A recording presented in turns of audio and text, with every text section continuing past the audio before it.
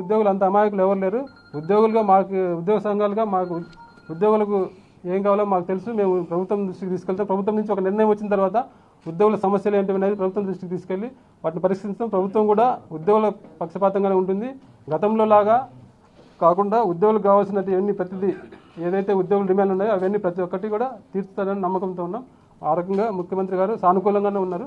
ఉద్యోగులకు ఏమి ఇబ్బంది రాకుండా చూసుకున్నాం. కాబట్టి ఉద్యోగులు మీడియాలో తరలింపు గురించి వచ్చే ప్రతి అంశాన్ని సీరియస్గా తీసుకొని ఆందోళన చెందొద్దు. ప్రభుత్వం నుంచి నిర్ణయం వచ్చేంత వరకు వేచి చూద్దాం. నిర్ణయం వచ్చిన తర్వాత మనతో కూడా చర్చిస్తుంది ప్రభుత్వం. మనకుండే సమస్యలు ఏంటో తెలుసుకొని మన సమస్యలు తీర్చడానికి ప్రభుత్వం ప్రయత్నం చేస్తుంది. కాబట్టి ప్రభుత్వం నుంచి నిర్ణయం కోసం మనం వేచి చూద్దాం. Thank you very much.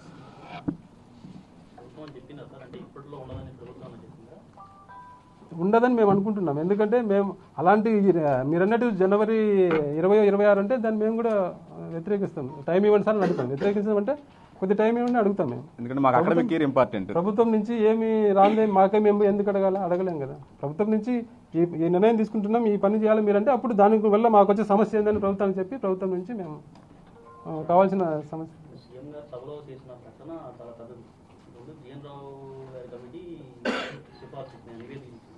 ECG నివేదించింది.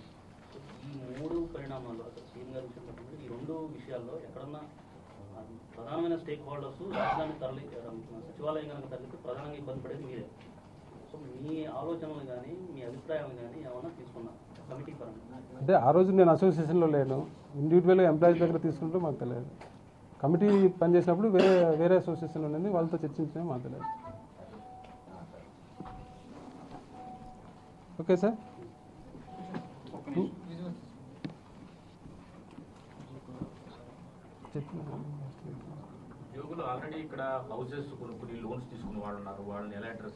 అవును సార్, అవన్నీ గవర్నమెంట్ ఒక నిర్ణయం తీసుకున్న దాకా మాకు వచ్చే సమస్యలు అవన్నీ ఉంటాయి. వాటిని ఎట్లా పరిష్కరించాలి ప్రభుత్వం దృష్టికి తీసుకెళ్తాం. వాళ్ళకి ఇంట్రెస్ట్ ఫ్రీ లోన్ ఇప్పించడమా అనేది అది ప్రభుత్వం ఒక నిర్ణయం తీసుకున్న తర్వాత ఇవన్నీ ఉద్యోగులను కూడా కలిసి మేము ఉద్యోగులకు ఇంకా ఏమేమి సమస్యలు ఉన్నాయో అదొకటే కాదు.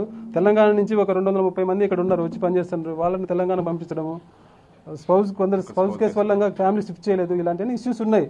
ఎప్పుడు ప్రభుత్వం నిర్ణయం తీసుకొని తరలింపు అదే క్యాపిటల్ షిఫ్టింగ్ అన్నప్పుడు మా సమస్యలు ప్రభుత్వం చెప్తాం. ఇప్పుడే ఏం నిర్ణయం రాని మేము డిమాండ్ చెప్తే అంటే ఆల్రెడీ మేము రెడీగా ఉన్నట్లు అవుతుంది కదా.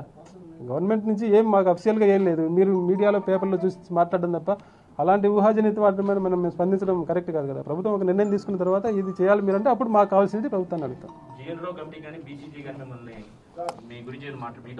అదే సార్ చెప్తున్నా కదా. అప్పుడు మేము అసోసియేషన్లో మేము లేము, అప్పుడున్న అసోసియేషన్తో మాట్లాడండి. తెలియదు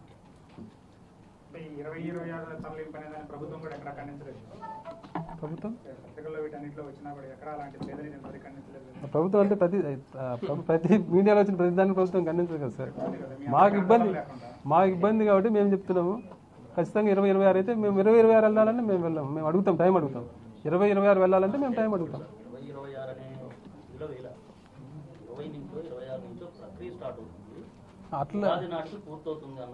అట్లా కూడా ఉండదు సార్. ఉగాది నాటికి కూడా కాదు, అకాడమిక్ ఇయర్ తర్వాతనే ఉంటుందని మేము అనుకుంటాం. అడుగుతాం మేము. ఒకవేళ అకాడమిక్ ఇయర్ మధ్యలో అంటే మేము అకాడమిక్ ఇయర్ తర్వాత ఏమని అడుగుతాం ప్రభుత్వాన్ని. తర్వాత అదే చెప్తున్నా, అకాడమిక్ అదే ప్రభుత్వం నిర్ణయం తీసుకోవాలి కదా. సిద్ధంగా అంటే ప్రభుత్వం నిర్ణయం తీసుకుంటే దాన్ని బట్టి.